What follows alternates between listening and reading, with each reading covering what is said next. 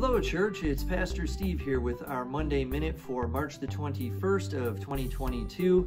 We're so glad to be back with you here and want to wish everybody a happy spring as we celebrated the first day of spring, I should say, yesterday with some sunshine and a little bit warmer weather. Not as warm as we had a couple days ago, but still we're grateful for that and grateful for this new season there. Speaking of celebrating, I'm sure that many of you were also celebrating the wonderful win for Duke basketball in the NCAA tournament over Michigan State. Well, maybe that was just me, but either way, we're glad to be able to enjoy and to watch a good game of basketball and enjoy those things that we have in life that we so often take for granted and that others are not able to do.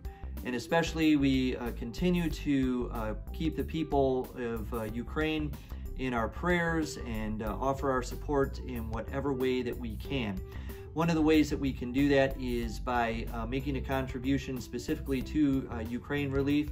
UMCOR, United Methodist Committee on Relief, is working with those who are housing refugees and doing their best to make sure that we can offer whatever humanitarian aid is possible. Also, while we're talking about UMCOR, this coming Sunday is one of our special Sundays in the United Methodist Church that we call UMCOR Sunday. And we'll have a special offering that is available, and that goes to support the day-to-day operations of UMCOR so that they can execute all of the relief that we do around the world. Your other donations, 100% of those go to the specific project or disaster relief, or in this case, resettlement relief here. But UMCOR Sunday is what funds the United Methodist Committee on Relief for the rest of the year.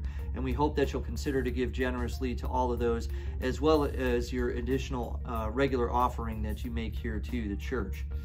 Also want to remind everyone of our schedule for the season of Lent that is still ongoing. This week we have our young adult and regular discussion groups that are happening at 7 p.m.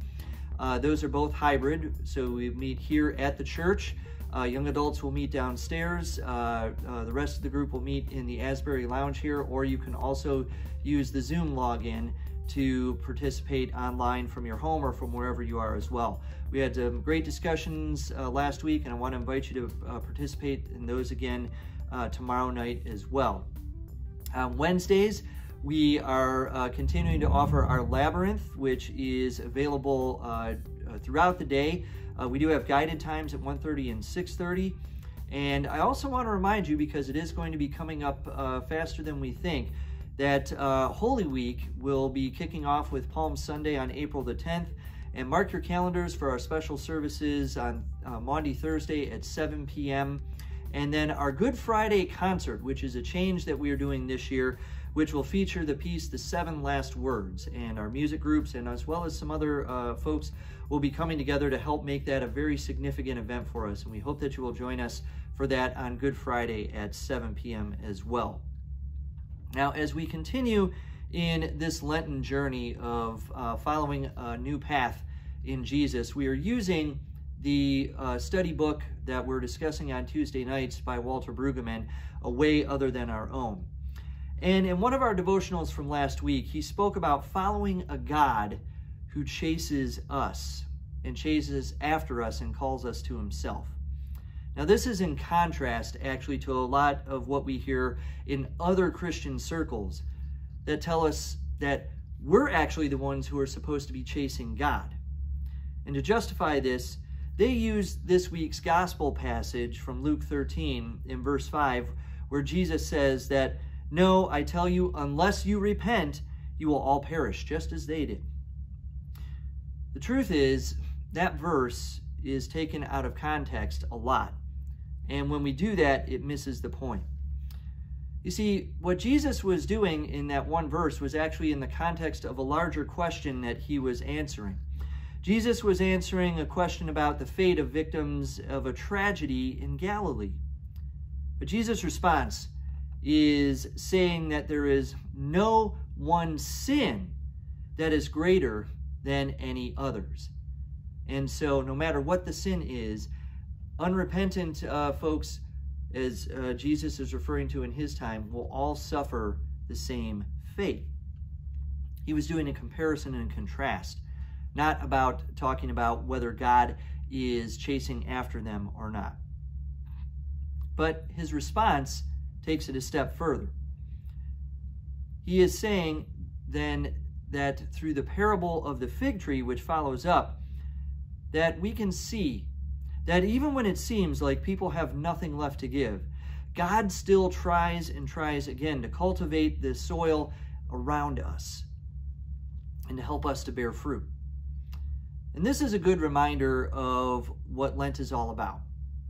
Lent is not about satisfying God so much as it is about cultivating in ourselves an understanding that God is with us through it all, and that we will give ours best to God, and God is already giving us nourishment and strength, especially when we feel barren. Lent is a time that moves us from repentance to death of Jesus on the cross and dying to our old selves thereby, so that when we encounter the risen Christ, we cannot help but want to follow him in a new life. But the point is that God comes to seek us first. And God continues seeking us for all of our lives. And God will continue to follow us through all of our days. As we continue in this Lenten journey, it's a good reminder of how we can be more aware of how God is cultivating and pruning us as human beings, so that following Lent, we can be the ones that bear much fruit in the kingdom, that we can repent of our failings and our shortcomings, but we can also live joyously following in the path of Christ. And that is what it means to be on that journey of faith together. Following in the path of Christ that has already been laid out before us, and knowing that when we fall behind, there is a God through Jesus Christ who is going to chase after us and bring us back to God and to help us to start over again even when we fall, so that we can be picked back up and we can be made new and we can be made whole, and we are not going to be left barren. So as we go into this Lent this week, let us continue to follow in that path, and let us continue to follow in the ways of Christ, knowing that we're being renewed and made new each and every day. Now, friends, next week I'm going to be on vacation, and so I'll be turning the Monday Minute over to some others for the next 2 installments. But in the meantime, I want everybody to stay safe, continue to follow along that path, and to continue to look for the ways that God is reaching out to us, and God is calling us thereby to reach out to others.